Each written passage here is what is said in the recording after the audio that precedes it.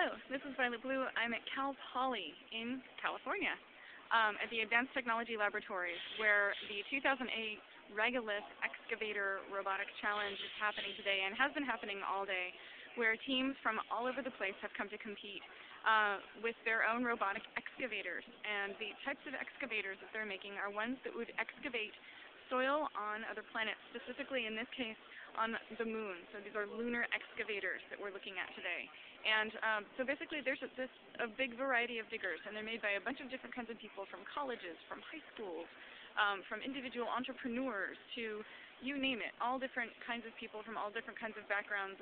The huge variety of teams really pulled it together and came here to basically try and make things to dig up soil on other planets, because the question that seems to be on everybody's minds is, can a single species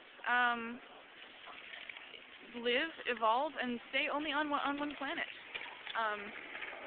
I've been taking a look at a lot of the machines here today, and they're really fascinating. It looks like they're bringing in one of my favorites. Let me see if I can get some video of it for you here.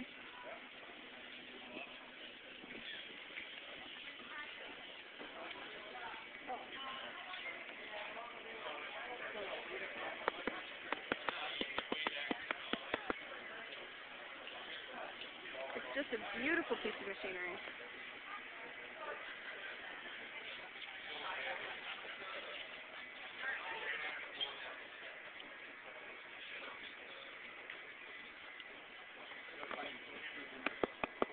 And they're keeping us back behind this chain fence here. You can see another one of my favorites that they're pulling out here. It's another type of digger. This one's on casters, swiveling casters, and has its own sort of chain-driven scoop system that goes onto a conveyor belt. I don't know how well it fared, but this big pit of dust that you see here is actually really, really toxic, which is why everyone in there has masks on.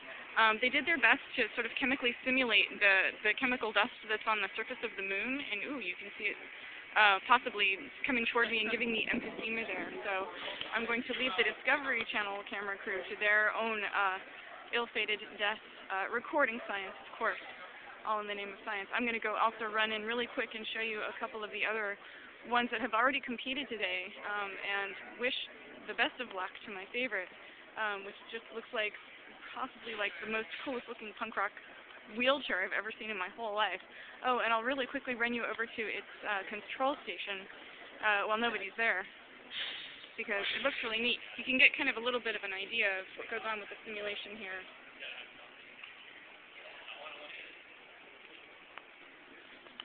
So that's basically in a super nutshell how that one works. Over here we have the toxic child moving machine.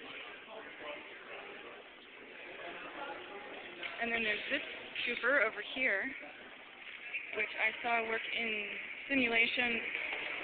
They did a simulation of it in the big room on the big screen, which is where I just was, which is a nice air-conditioned room, by the way.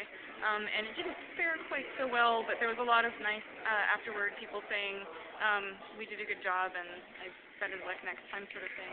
Here's another scooping device on wheels.